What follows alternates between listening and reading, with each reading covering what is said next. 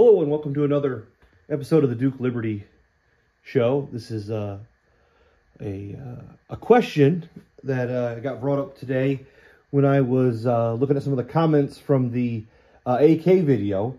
And now my question to you is the age of the AR dead?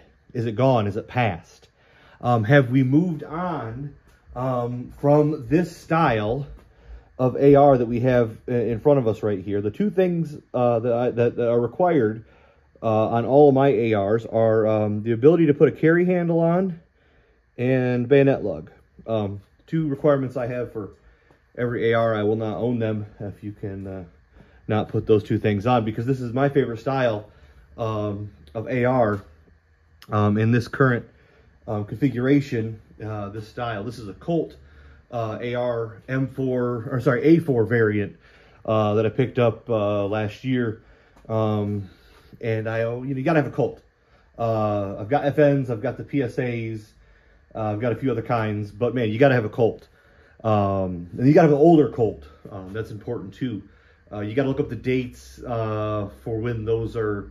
They kind of lose some luster later on, as far as I'm understand, when it comes to quality. So you've got to look at some of the older ones, and there's in my opinion, there is a prime market where you can where you're not paying like a crazy amount for the older ones that are just because they're older, they're got a ton of value, or you're not getting the super new ones which have some quality issues. So I think there's a sweet spot. But my question is where we are at now, it's like everybody makes ARs. Every big company produces ARs. It's like the go-to right now. Is that a problem? Is it dead? Is that ruining some of the fun of shooting and rifles when everybody owns kind of the same thing? Or is it just because it's a great platform and it's what we like to use? In my opinion, this is what I like to use. I prefer this style way over the AK when it comes to things like that. I do appreciate the AK for what it is.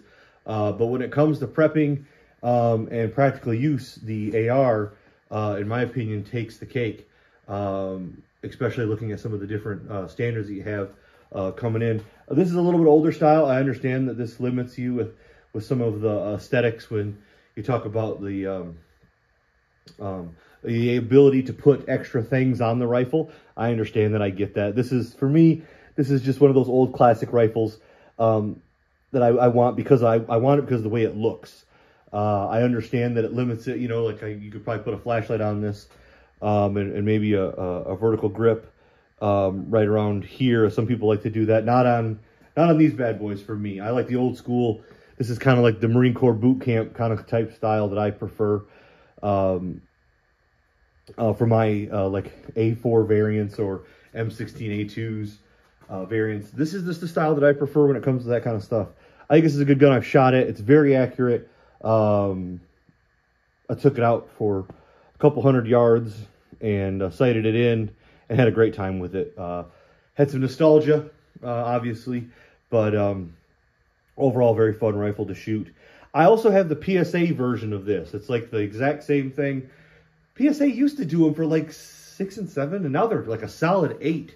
Right now, they're nothing below 8. They do okay on the aftermarket, but I'll be honest, when I kind of shot both of them, if you get the PSA with the FN barrel, I had a hard time, to be honest, telling a huge difference between the two. The barrel is one of the largest components that really matter when you're talking about a rifle like this. Obviously, I like the ballistics that I get out of a full 20-inch barrel for 5.56. So this is my option when it comes to that kind of stuff. I don't mind the longer barrel. I understand that some people like a lot shorter ARs, and that's fine. All depends on what you're doing and why you're doing and what the overall purpose of it is. But I can run this just fine. Obviously, the only thing I really want to add to this, and I just don't have it because it's the way it's stored, is a sling. But that's the only pretty much thing I'd add to this. Maybe a flashlight taped to the end, at best. But this is one of my favorite rifles. Obviously, this is my old school rifle. But I guess the question is have we done too much? Is it too far? You know, is the AR platform oversaturated?